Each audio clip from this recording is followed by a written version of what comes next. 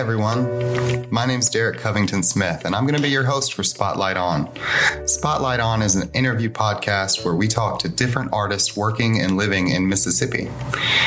When I moved back to Mississippi, I opened up my studio, the Little Yellow Building, and began teaching. And once the coronavirus hit and really settled in, it became quite lonely. As artists, we're always used to having a lonely studio practice and being one-on-one with ourselves. But when you take out the option of having that community, it becomes really hard. And that's where Spotlight On was born. I started reaching out to artists all over Mississippi and interviewing and learning more about their lives. I'd like to invite you to come along and join me as we talk to everyone and anyone who wants to share their art and their life with us. So I hope you tune in, I hope you subscribe, and join us for Spotlight On.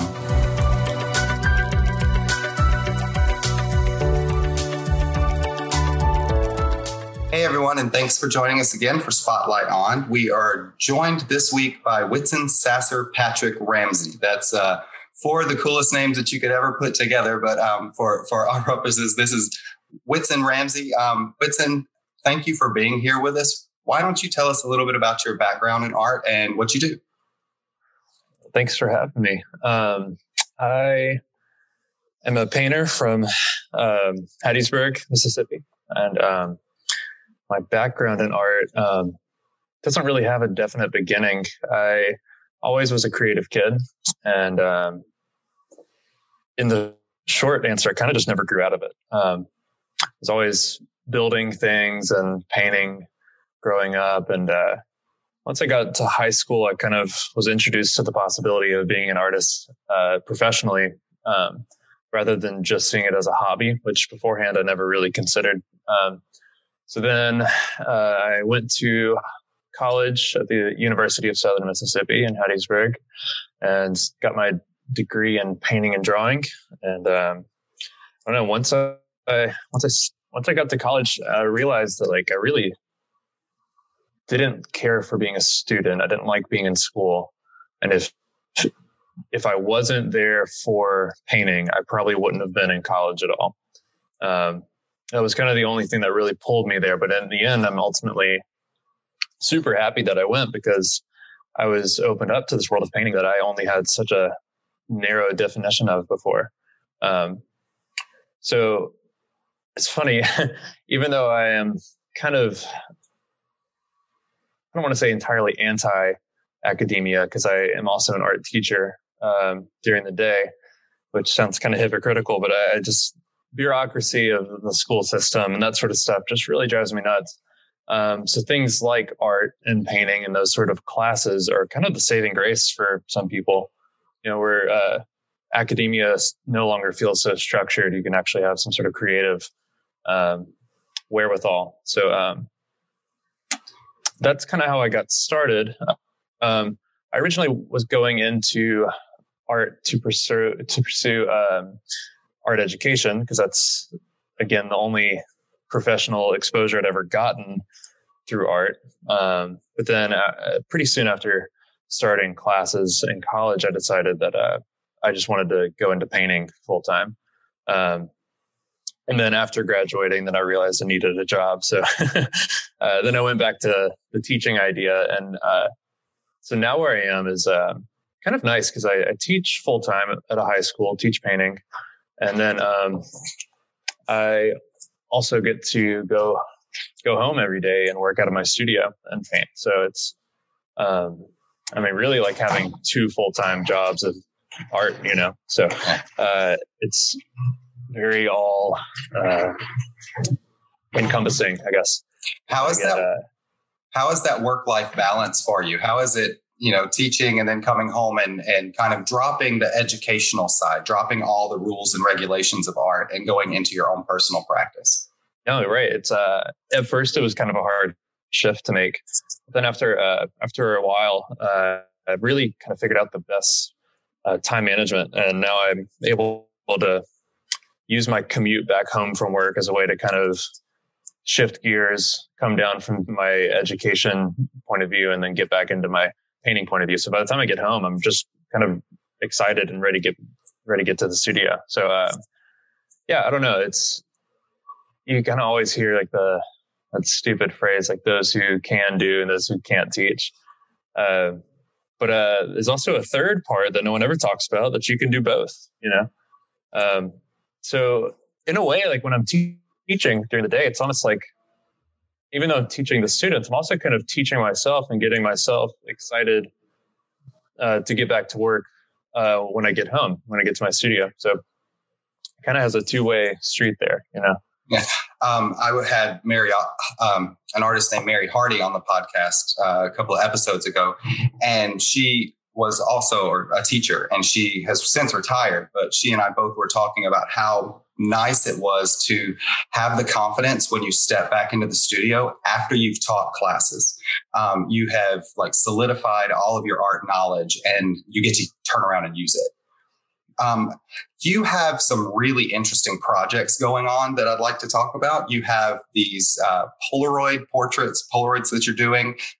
For me, they're very Warhol-esque from the factory. It's just these cool profiles of these individuals in your life. And then you're turning those into these large color field type paintings, these washes of color that build into these beautiful large portraits. Tell us about that and how that started. Yeah, well, the Polaroid aspect of it started with quarantine. Before that, I was still doing figurative work, but it was always from a live model. And the subjects have always been people that are in my life, friends, family, etc. Once quarantine hit, and I realized I didn't have the means to have people sit for me, that's when I started using photography, and I've really become obsessed with Polaroid photography. The idea of the instant photo is great. And then also the photo as an object rather than just an image. So I shifted gears pretty immediately to that, and started taking pictures of myself and of my wife and other friends that were kind of in our bubble, you know. And then since people have gotten a little bit more used to the COVID lifestyle, you know, small social gatherings, one-on-one sort of things have become a little bit more appropriate again. So then getting pictures from those sort of moments, which also was a kind of an interesting thing. I mean, this is definitely a body of work that's going to keep going beyond COVID, but hanging out with people, being around other people during COVID times is really interesting because you're not going to waste any time being around people you don't want to be around. Yeah. So, yeah. So all the people that I have interacted with that I've taken these portraits of, you know, I'm aware and they're aware that that time is really precious. But yeah, so the Polaroids as like a small object, as an actual image and something physical. And they're so small, roughly 3 inches. And then blowing those up on a scale that's way larger than life is kind of an interesting thing. I like that kind of dichotomy of that scale contrast. How does the same image translate to the viewer when the only thing that's changed ultimately is that scale? And so considering the image and then considering the painting side by side or one at a time, how does that translate to you? When you look at the Polaroids, especially when you're holding them, you are interacting with that object, or you are confronting that object. But when you're in front of a painting that's very large in size and scale, then you are the one being confronted in that moment, if that makes sense. So taking these images that I deeply care for and then kind of playing with the space and the physical interaction is kind of a big thing for me. Yeah. It makes for and I don't know how you plan on displaying. Like you said, this has all been built since quarantine and COVID, but seeing the representation that's that far drawn in scale and getting to at least experience a realistic moment that is in itself a piece of art, because it's not digital. It's not reproduced. This is it. This is that tangible thing. And being able to stand next to the artist's representation of the soul of that image. Because especially with all the layers of colors and how thinly you use them and how transparent and loose they are, it feels like the painting has soul. it has something inside of it as well. And so does the Polaroid. They're different, but they relate so well. I'm thoroughly enjoying that. I want to ask you about something else that you're involved in. You're involved with the Warm Milk Creative. It's a zine, right? Yeah. Well, Warm Milk Creative is sort of an umbrella term. It kind of falls into two categories. There's Warm Milk Recording, which is for music. And then there's Warm Milk Publishing, which is the zine, art and poetry side of it. And so me and a couple of friends started that in 2015. And just in the past 2 years, the publishing side has really started to flourish and become its own thing. I am the visual arts editor for Warm Milk Publishing.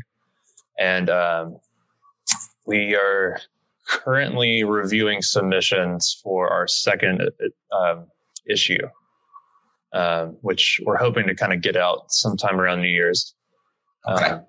But that's a really fun project because me and the other people that are involved, none of us live nearby each other anymore. We're all kind of scattered.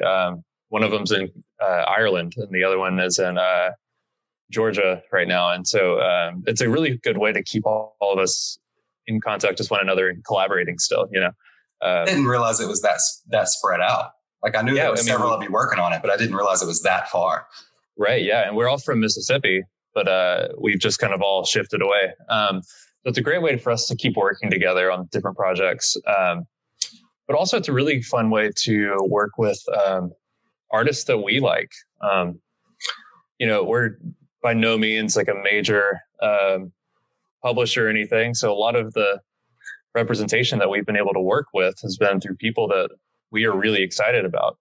And there's something just really wholesome about kind of really getting to work and be excited with these artists that we like on a small scale where you can tell there's a lot of kind of soul being put into that project.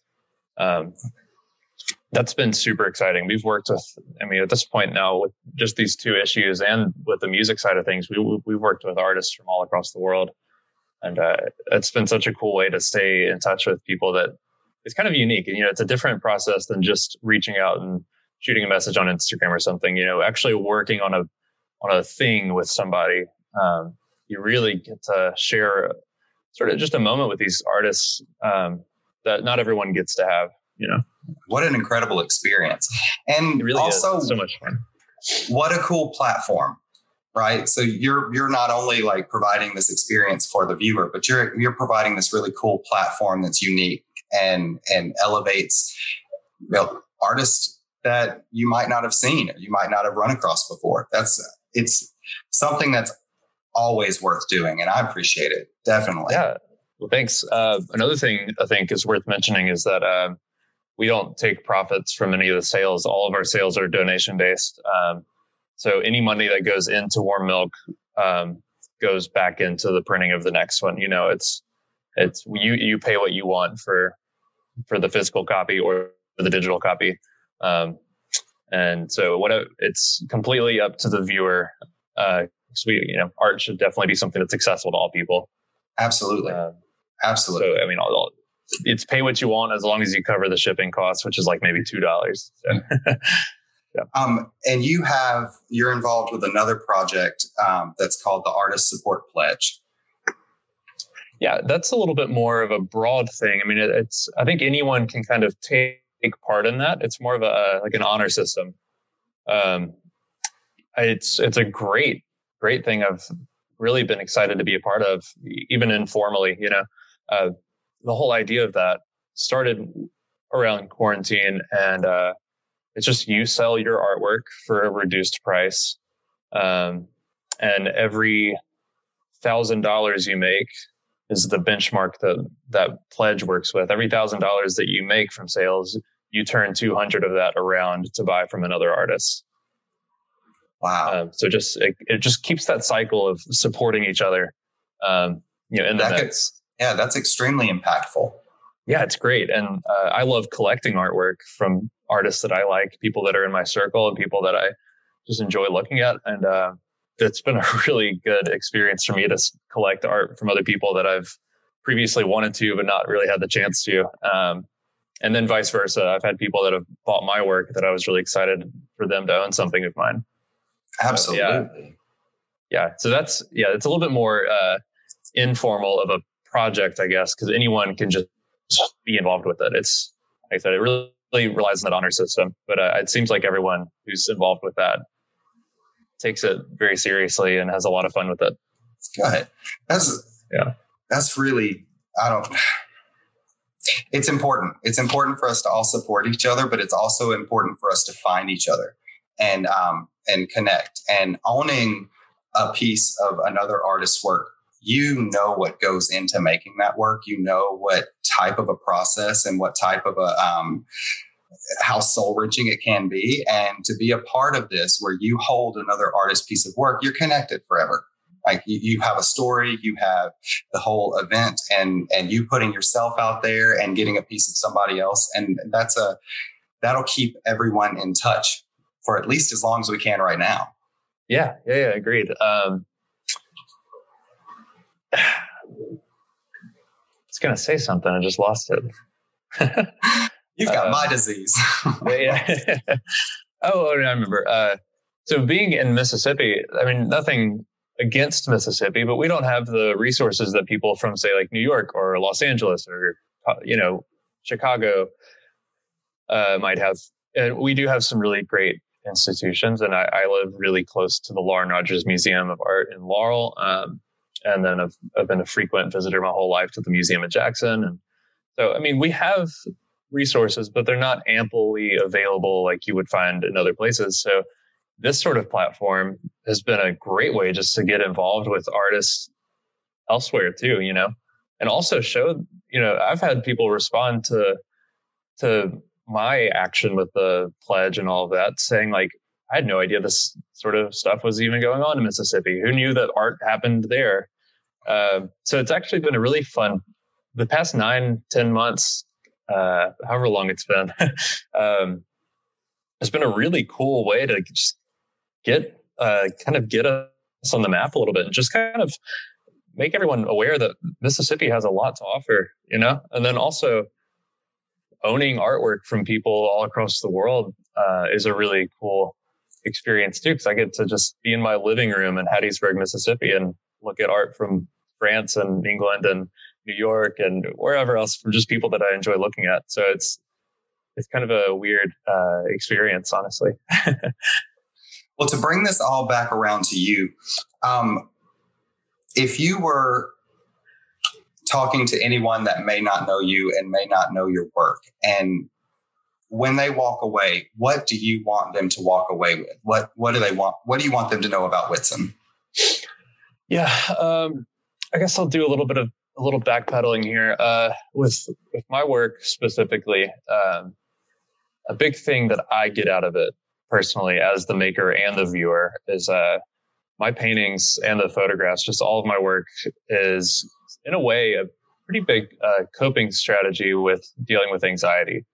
I have a lot of social anxiety, and there's times where it gets really crippling in a way, and it's really upsetting to me, because as hard as I work on it through therapy and practice and all that sort of stuff, there are times where it still wins, and it's upsetting to me, because the anxiety that I experience keeps me from letting a relationship with a friend or a family member grow to what I wish it could be, because I am getting in my own way. And so these paintings have kind of become a way for me to come to terms with that, where, I might get a portrait of somebody and really spend a couple weeks making a painting of them, giving them the time I wish even the time I wish that I could have given them, or the time that I think that they deserve, where in person I might kind of cower away from that. So yeah, I don't know. The process of making these paintings is like a way for me to kind of show my appreciation for the people that I am involved with. I'm not making paintings based on found photographs of people I don't know. I'm not creating it out of my head. It's, it's very much, the subject is very much an integral part of what I'm painting. So I would hope for someone else coming out of my work, looking at my work, what they would walk away with was at least just catching on to the attention to the care and love that it goes into making it.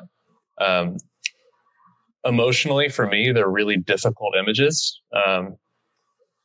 just because it just reminds me of everything that I think of when it comes to being around other people.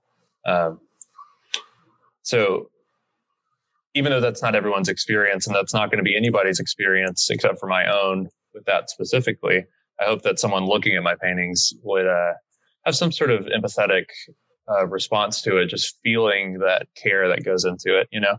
Yeah. I'm not a photorealistic painter, even though my paintings stylistically fall into some sort of realism category, because I'm not trying to recreate a photograph. I'm trying to recreate a moment. I'm trying to recreate just a feeling that I get around a certain person. Right. Thank you for sharing that. We go through a lot as individual people, and you never know who can reflect themselves or who can see themselves reflected in you or your work. And to be able to hear that you struggle with that anxiety with all that you do, right? Even though you've got these projects going on, even though you go in and teach every day, you still struggle with the same thing that some others might relate to. So thank you very much for sharing that. Yeah, sure. I mean, I think there's no shame in having it, so might as well embrace it. Yeah. It is. I will say it is a strange situation for me, at least. I feel it is that having anxiety and sort of having that sort of reaction to being around a lot of people, while at the same time desperately craving people's company. Yeah. You know, it's like you are getting in your own way to get what you want. You know, it's kind of a strange mix. So one last question, and I'll let you go. Whitson, for any artist that's coming up behind us, what advice would you give to them?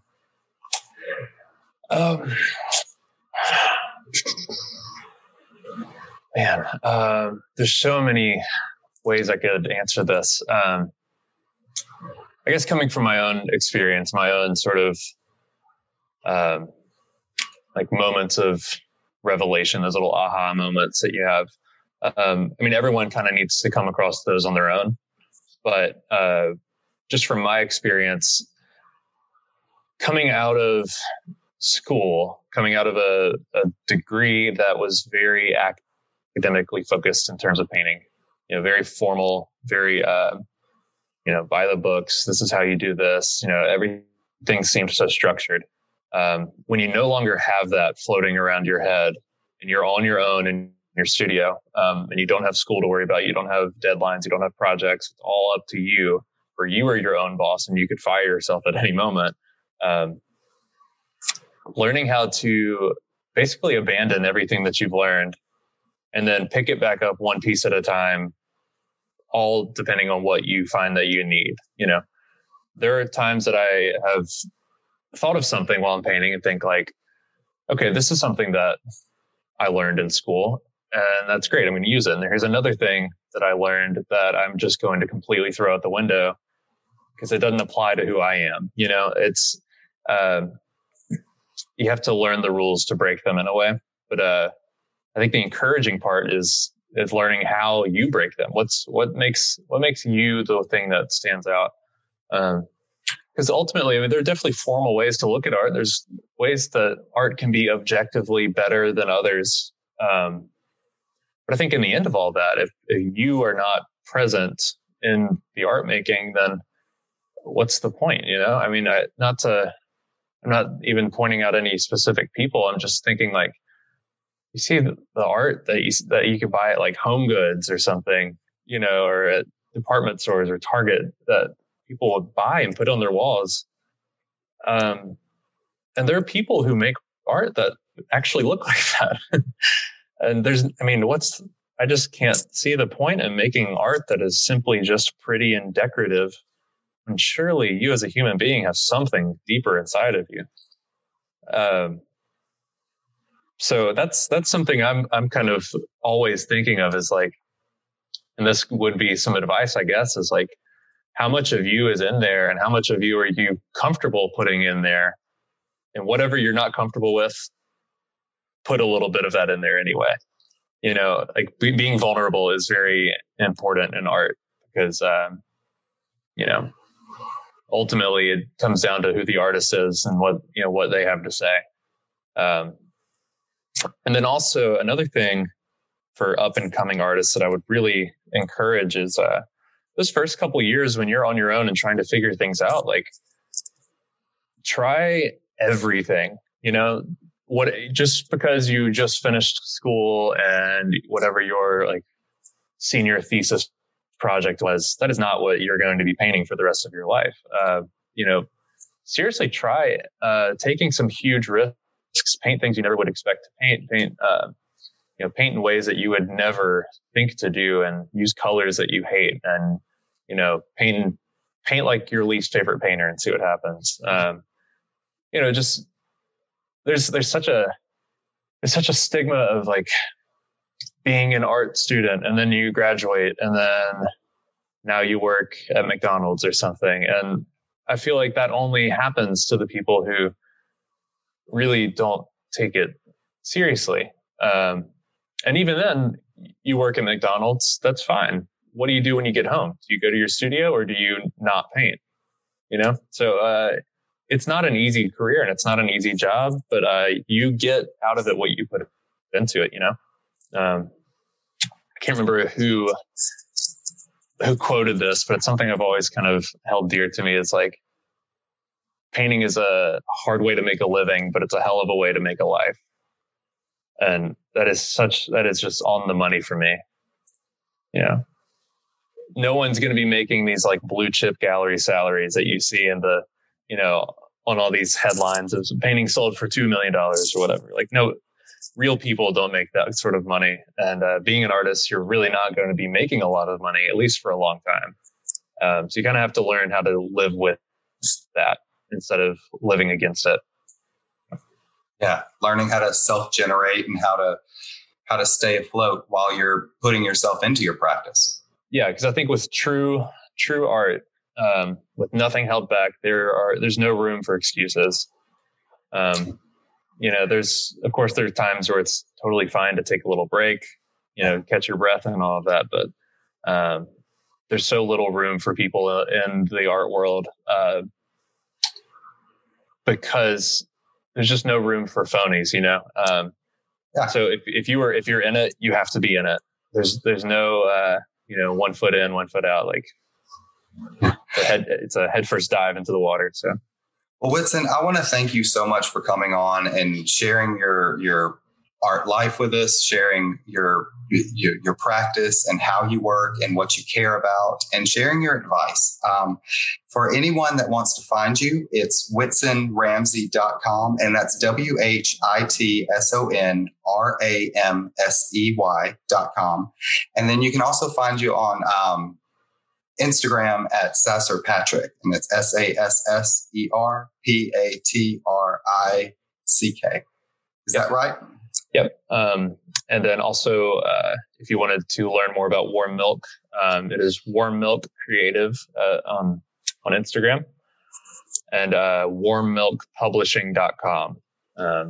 We have our second volume coming out around the new year, and we've already kind of got some ideas of our next projects to follow that. So just be on the lookout for any open calls or news about future publications. Absolutely. And this episode will go up probably around late February or March. So, go back and look at volume 1. You can now get volume 2. And hopefully there'll be a volume 3 out for call for submissions. You can check out something like that. Thank you. Yeah, absolutely. I can't express to you how much it means to me to have all of these artists willing to come on and share what their lives are all about, because it's important for us to connect and learn about each other. For everyone else, we'll be back again next week with a new artist and a new point of view. Until then.